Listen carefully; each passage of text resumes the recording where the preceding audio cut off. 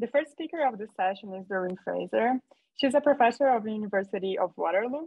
She's also an affiliate member at Perimeter Institute and a member of Rothman Institute of Philosophy. She's going to talk about how to make measurement possible in QFT. Doreen, you're going to have 25 minutes for the talk, and then I will give you a 5 minutes warning. Okay. And after the talk, we will allow questions for 5 minutes. Okay. And so whenever you're ready, the floor is yours. Okay, thank you. And thank you very much to the organizers for inviting me to talk about this work. So what I'm going to be talking about today is part of a project that's the product of a very fruitful collaboration that I've had over the past several years with Maria Papageorgiou, who is a PhD candidate here at the University of Waterloo and also is doing her PhD across with the University of Patras in Greece. It's been great working with her, and I want to stress that that this project would not have come to this stage without her being such a great collaborator. This is a project where we're very, very close to having the paper finished for this. So you should be looking for that to pop up on the archive soon.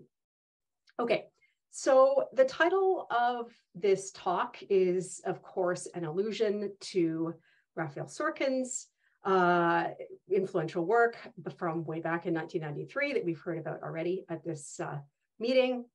And the focus is going to be on thinking about the interpretive conclusions that come out of attempts to respond to Sorkin's problem by trying to come up with a measurement theory for QFT that doesn't lead to signaling, doesn't lead to his impossible measurement scenarios. So first of all, we have also seen this week, I think, that there's a number of different ways in which contemporary projects in philosophy of quantum theory intersect with issues in RQI. So I wanted to talk a little bit about what my motivations are for being interested in this particular project, although I have lots of other interests in philosophy of quantum theory and philosophy of physics more generally that intersect with other aspects of the work that's been going on this week. But for today's project, my motivations come from the work that I've done in the philosophy of QFT. So one of the conceptual questions which interests philosophers and people in RQI is, are the principles of quantum theory consistent with the physical principles of special relativity? So even back up past and consider special relativity by itself before you even get to general relativity. And if you're not a skeptic, then the deeper question is really, how are the principles of these two theories made consistent? So from my point of view, if this is the question you're interested in, then it would make sense to try to answer the question by examining quantum field theory, which is our relativistic quantum theory, rather than trying to interpret non-relativistic quantum mechanics and then afterwards ask yourself the question of whether your interpretation of non-relativistic quantum mechanics is consistent with relativity or not.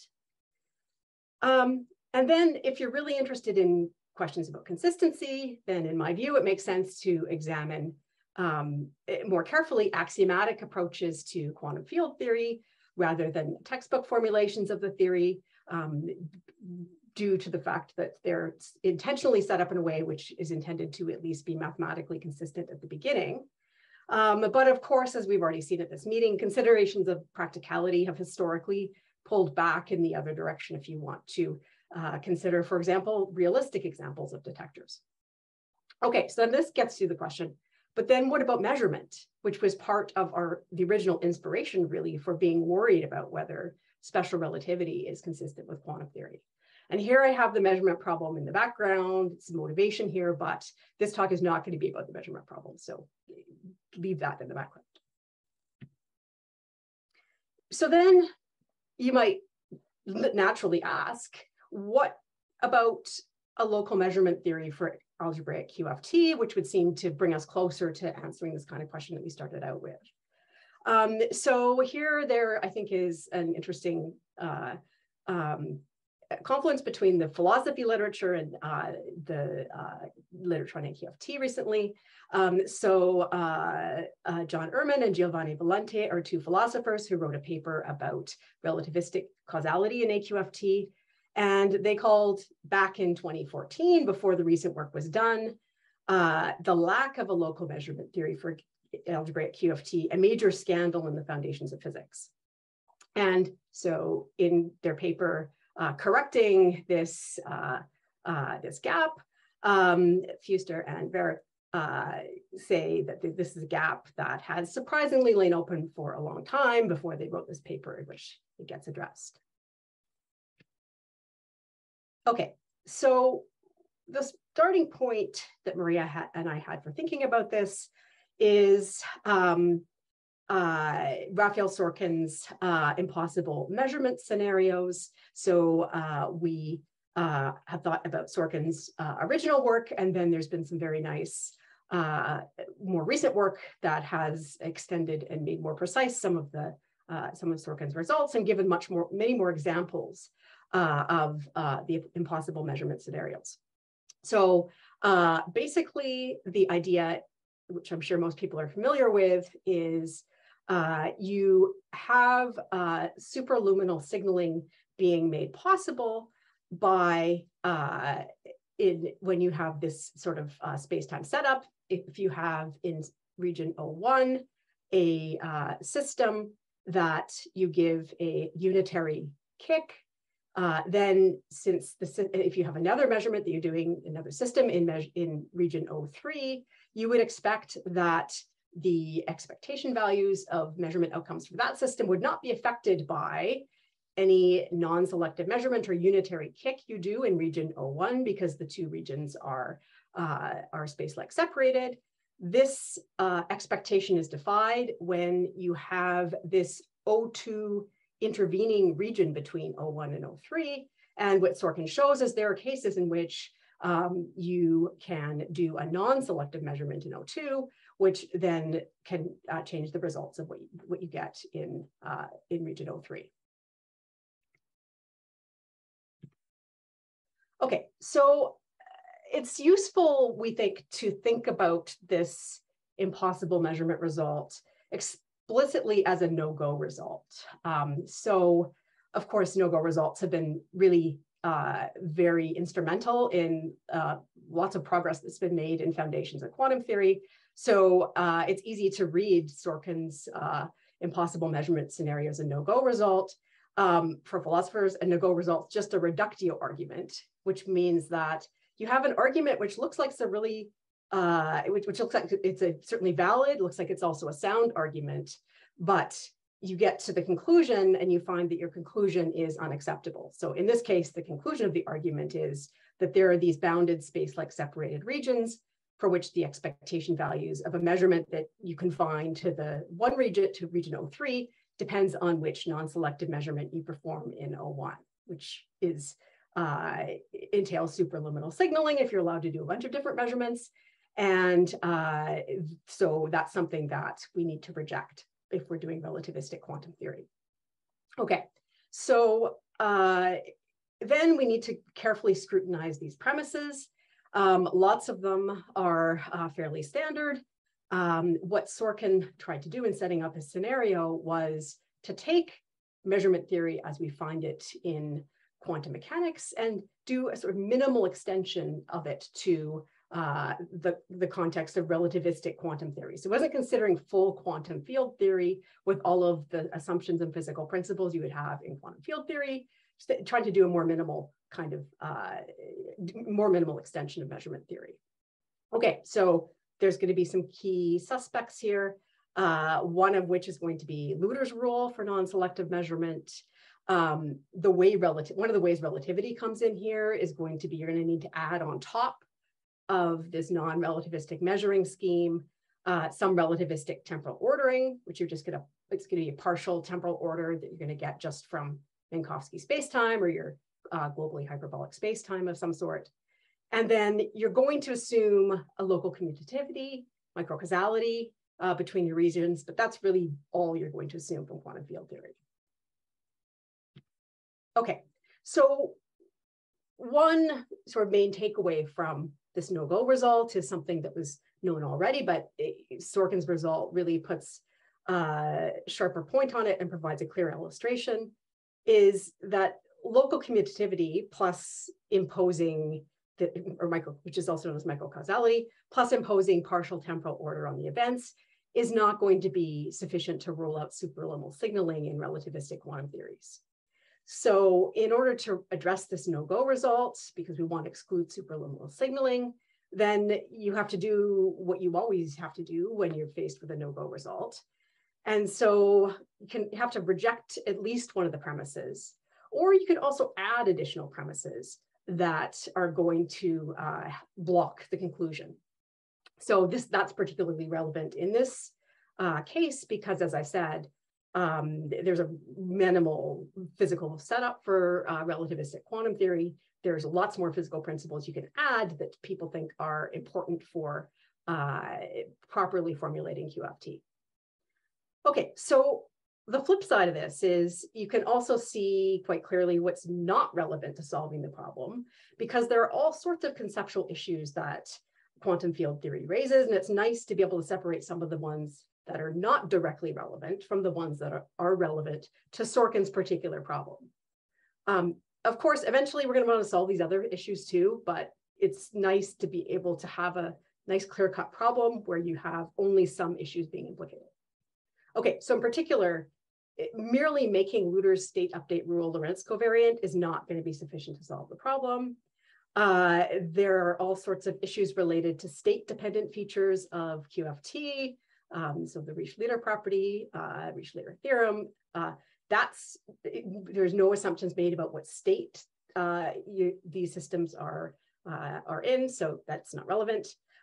Also, issues to do with type 3 von Neumann algebras, which are not directly relevant to the setup of the problem, which applies to either case. You can assume you have type 1 von Neumann algebras, or you can assume that they're type 3. Okay, so what I want to focus on is two approaches to responding to the no-go result that respond in a particular way. And the response involves introducing a new measurement theory for field theory systems that doesn't make all the assumptions that are made in Sorkin's setup.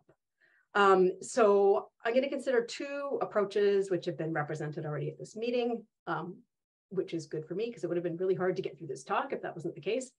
But I want to flag that this is not the only way you can respond to Sorkin's result. So there's been lots of valuable work done with a different kind of approach. And so the nice paper I mentioned earlier by Borsten and collaborators is an example of this, where you don't consider measurement theory at all. So you don't consider how to model a probe that's interacting with your quantum field. You just consider your quantum field theory and what kinds of restrictions you might place on the observables of that theory, for example, to make sure you're ruling out superluminal signaling. Okay, so the two approaches are the detector model approach and the Fewster and Verch framework for a QFT. So the detector model approach is probably something that's been used in most of the talks at this meeting already. I'm going to talk specifically about a detector-based measurement theory that's recently been proposed for the detector model approach.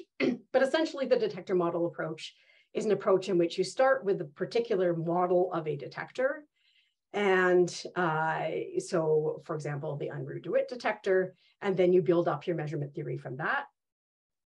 So this is tends to be a very pragmatic approach because you're connecting immediately at the beginning with the sorts of detectors that are realistic and in theory or experiment or whatever. Okay, the other approach I want to consider is the one we just heard about in Chris's talk before the break, and that's the FV framework for a QFT. So I've characterized this as having the main contrast that it's a more principled approach, because the idea is you start off from a very general abstract perspective and you lay out axioms for quantum field theory in the axiomatic framework. And then, as we saw in Chris's talk, the idea is that you do get to models eventually, but that's not where you start. You start with these principles. And so then the project is initially to infer what the consequences of the principles are. Okay, so in very brief terms, there are different goals these two approaches have, and there's different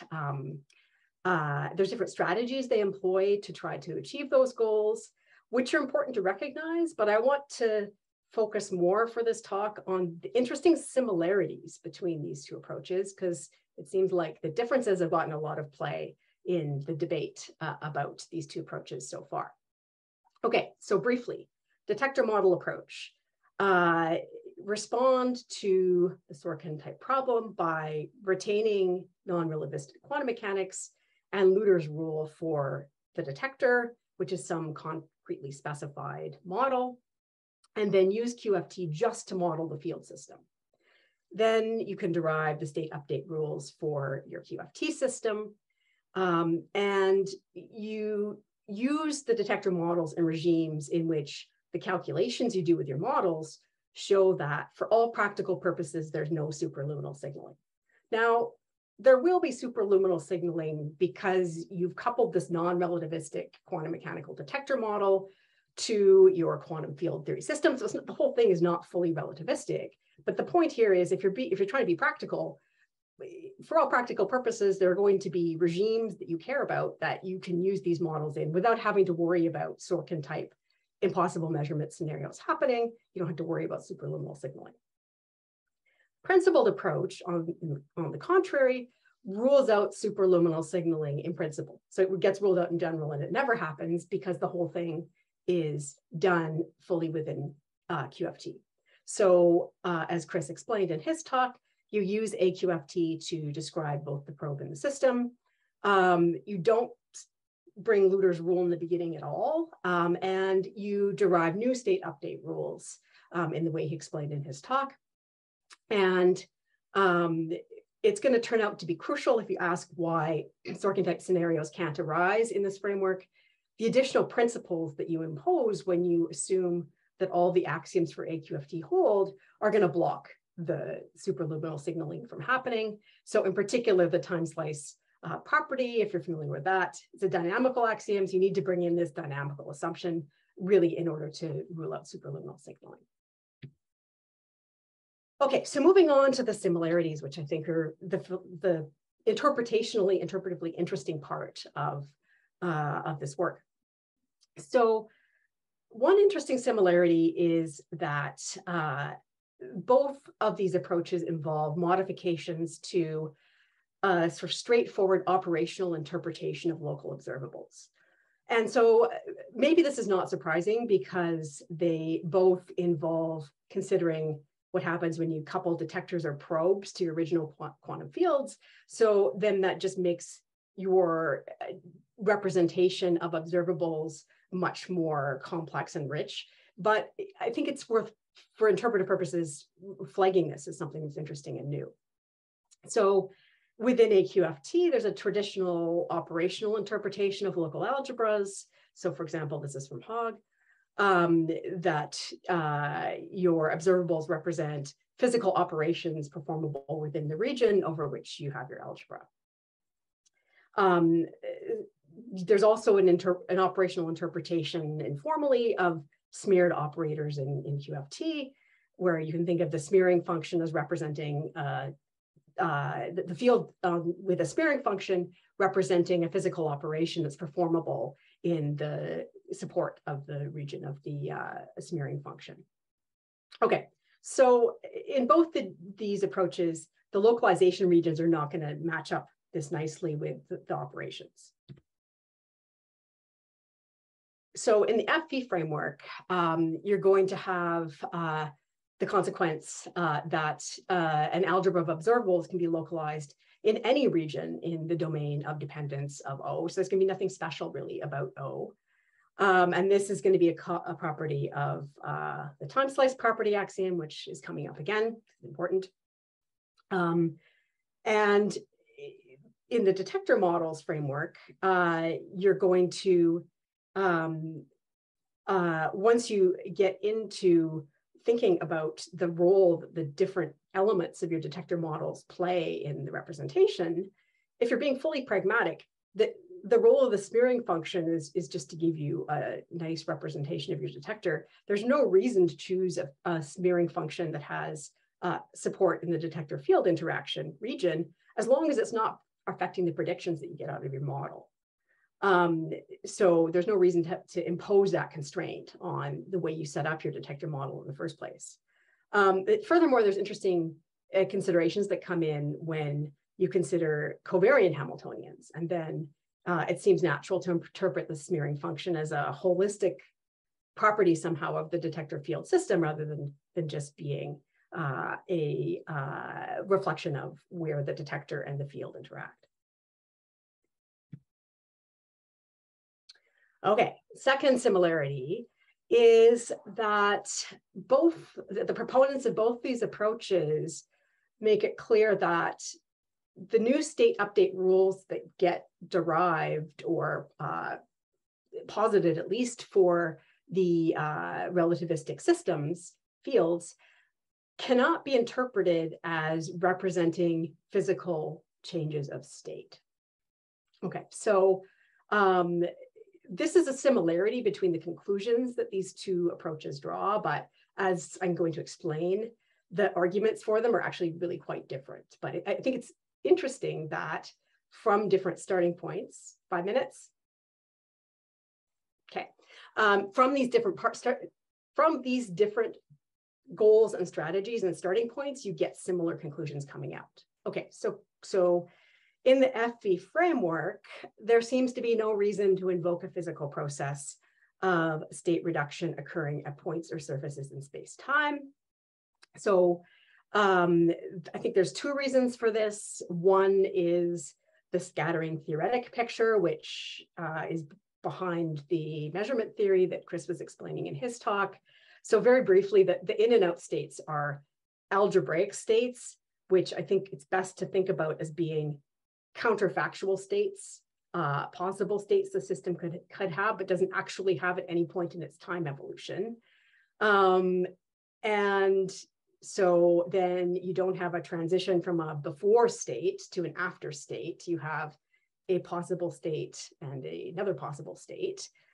But beyond that, the point that is made in the paper by Fewster and Verch is there's a theorem proven that even when you're considering selective state update, you can either model a sequence of selective state updates as being successive selective measurements in two regions, or you can model them by a single selective measurement in a bigger region. Okay, so this suggests that there's no real like boundary over space-time between which measurement one, when measurement one is completed and measurement two has yet to be conducted, even for selective measurements. So the way things look in the Polo-Gómez, Garay, Martín-Martínez detector-based measurement theory is, again, you have the state update rules are such that they can't represent a physical change of state that happens in any space-time region. But in this case, this is tied to the way in which the measurements are modeled. So what happens is you have, first you have your detector and your field interacting in some region. Pretend for a moment that the interaction is locally compact. Then there's going to be some region in the causal future in which you're going to measure the detector using a projective measurement like you would in ordinary quantum mechanics. And then you can infer from that measurement what the updated state of your field would be. But the key point here is that when you're updating your endpoint functions, you can derive a nice state update rule, which is just a state update rule for your fields and these endpoint functions. But what state update rule you apply is going to depend on where the points in the endpoint functions are. So if they're in the causal, if all of them are in the causal future of your detector measurement region, the region in which you have measured your detector and then applied your projective measurement to the detector, then you're going to use the selective state update rule for the field, but otherwise you're not going to. So a consequence of this is that it doesn't really make sense in this framework to think of state update as something that happens in any region of space-time either. Okay, so quickly, that was a negative conclusion, and I think the really interesting part of this, the implications for this work are going to be in future work that needs to be done on thinking about what positive interpretations of quantum field theory are compatible with each of these two measurement theories. So this actually relates to Faye's question after the last talk. I think that the measurement problem for ordinary quantum mechanics, if we think about where that came from, it came from trying to fit the physical theory of non-relativistic quantum mechanics, including Schrödinger evolution, together with a measurement theory for non-relativistic quantum mechanics.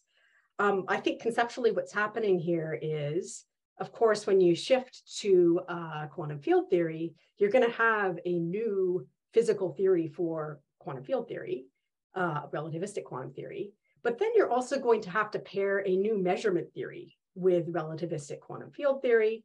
And then whatever the measurement problem is, whatever form it takes, or whether there's even any problem at all, is going to depend on the way these two things fit together in quantum field theory. So thank you. That is the conclusion. That's the future research direction. Thank you.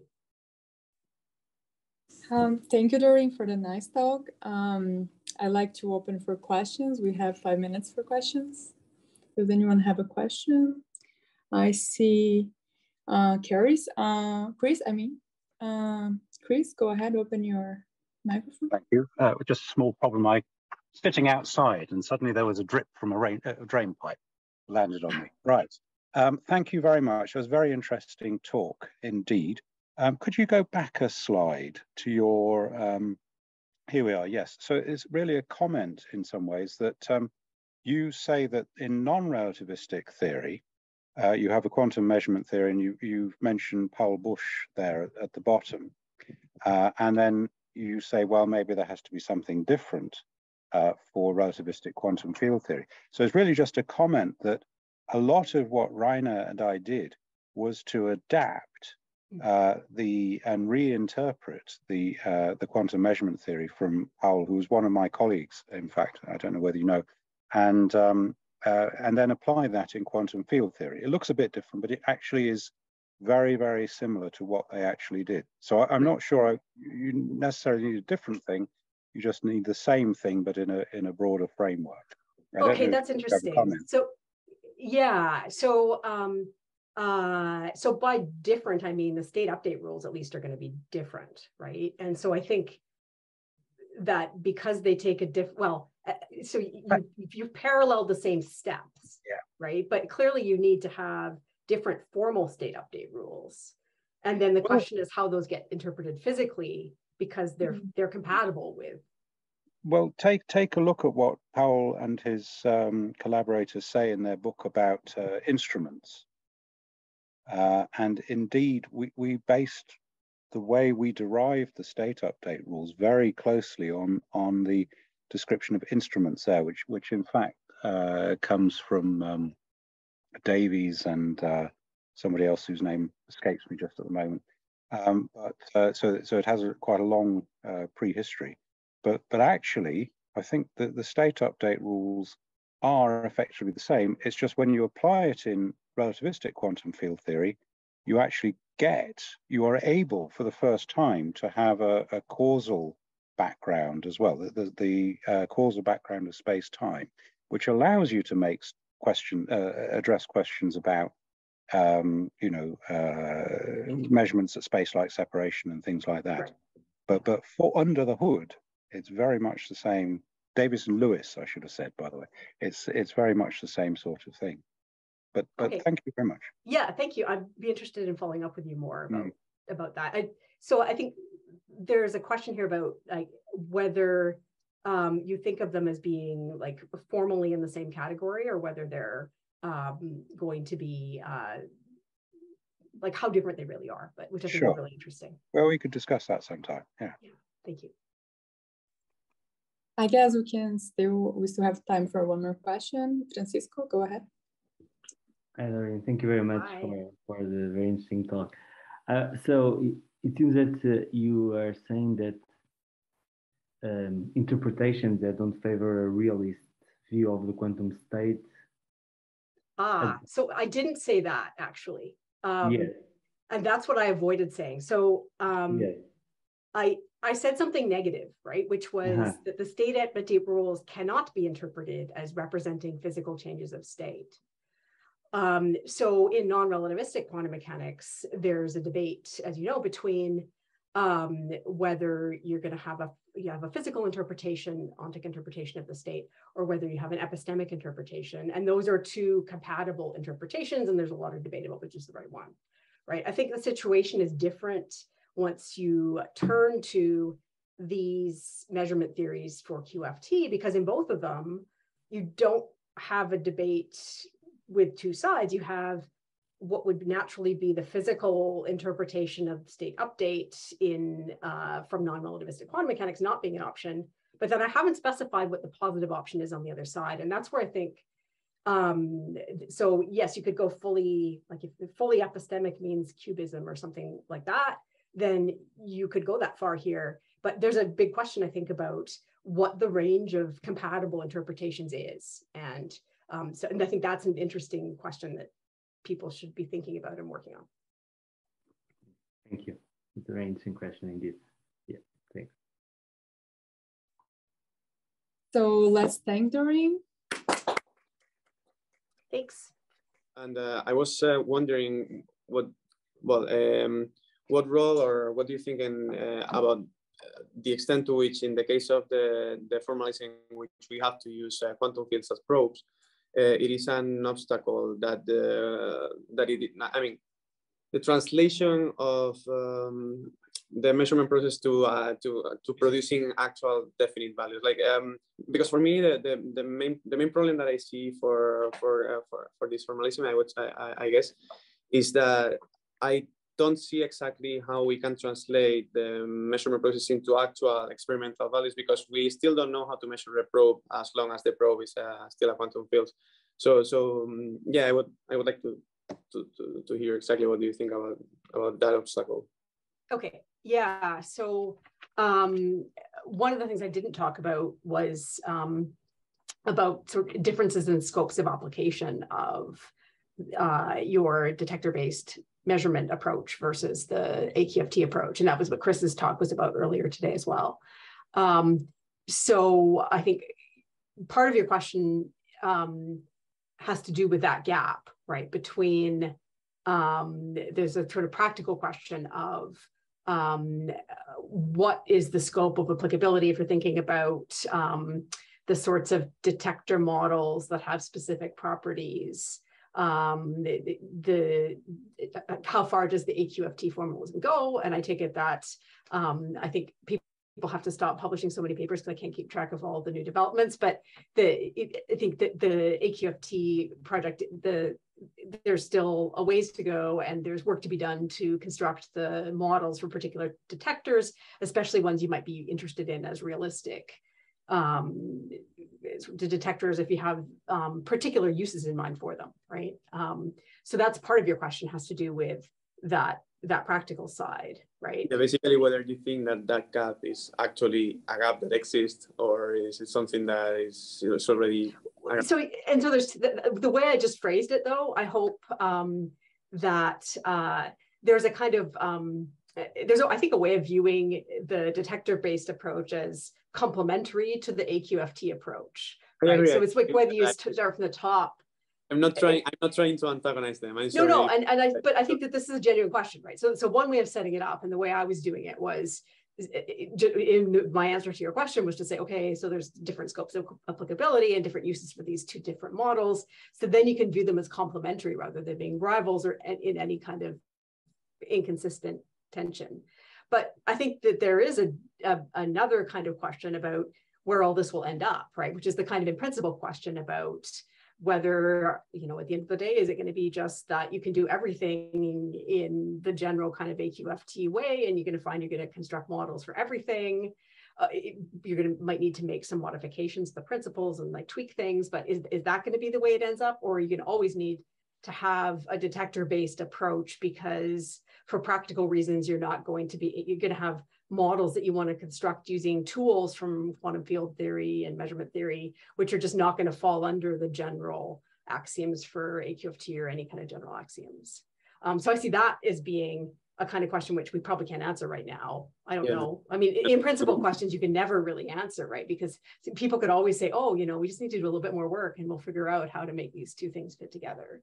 But I think that's the deeper question maybe you're asking is, like, and I think this is, you suggested, like, is there a problem in principle with having quantum field theoretic probes that we can't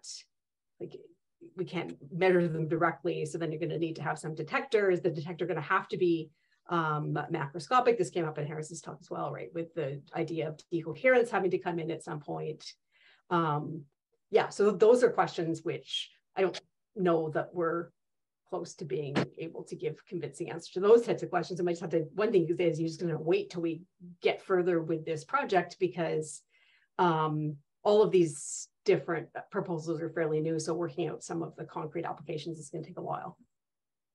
Thank you very much.